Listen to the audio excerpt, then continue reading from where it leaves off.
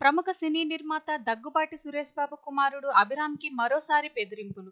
కాగా అభిరామ్ ఫోన్ దొంగిలించిన నలుగురు దుండగులు అందులో ఉన్న ఆ ఫోటోలను బయట పెడతామంటూ బ్లాక్మెయిలింగ్కి దిగారు. అంతేకాక అవి బయట పెట్టకుండా ఉండాలంటే 1,50,00,000 చెల్లించాలంటూ ఈమెయిల్ కూడా పెట్టారు. దీంతో సురేష్ బాబు పోలీసులను ఆశ్రయించారు. కేసు నమోదు చేసుకున్న సైబర్ క్రైమ్ పోలీసులు నలుగురు నిందితులను అరెస్ట్ చేశారు. అయితే ఈ విషయాన్ని గోప్యంగా ఉంచిన పోలీసులు బుధవారం మీడియాకు వెల్లడించారు.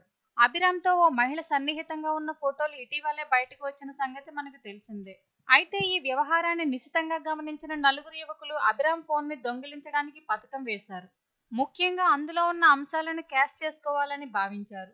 ఈ క్రమంలోనే గత నెలలో అభిరామ్ ఓ రెస్టారెంట్లో ఉన్న సమయంలో అతడి ఐఫోన్ని దొంగిలించారు.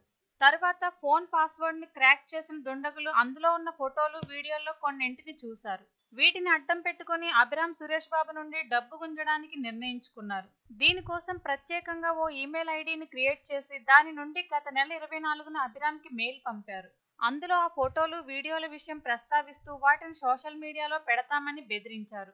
అయితే అవి బయట పెట్టకుండా ఉండాలంటే తమకు 1,50,00,000 చెల్లించాలని డిమాండ్ కూడా చేశారు. ఈ ఈమెయిల్ చూసి కంగుతిన్న సురేష్ బాబు గత నెలలో నగర పోలీస్ కమిషనర్ కి కలిసి ఫిర్యాదు చేశారు. ఆయన ఆదేశాల మేరకు కేసు నమోదు చేసుకున్న సైబర్ క్రైమ్ పోలీసులు సాంకేతికంగా దర్యాప్తు చేశారు. అయితే నిందితులుగా గుర్తించిన కె రఘురామవర్మ, ఎస్ కార్తీక్, తిరుమల శెట్టి, నాగ వెంకట సాయి, పి చంద్రకిషోర్లను అరెస్ట్ చేశారు.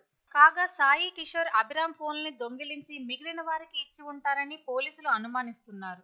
అయితే ఇప్పటి వరకు ఈ నలుగురు బ్లాక్మెయిల్ చేసిన సంగతిని అందరూ గోప్యంగా ఉంచారు. మరి ఈ విషయంపై పోలీసులు ఎలాంటి నిర్ణయం తీసుకుంటారో వెయిట్ చేసి చూడాల్సిందే. మరికొన్ని ఇంట్రెస్టింగ్ అప్డేట్స్ కోసం మా ఛానల్ని తప్పకుండా సబ్స్క్రైబ్ చేసుకోండి. కనిపిస్తున్న గంట సింబల్ని యాక్టివేట్ చేసుకోండి. వెంటనే మేము అప్లోడ్ చేసే వీడియోస్ మీ మొబైల్లోనికి వస్తాయి. చూసి ఆనందించండి.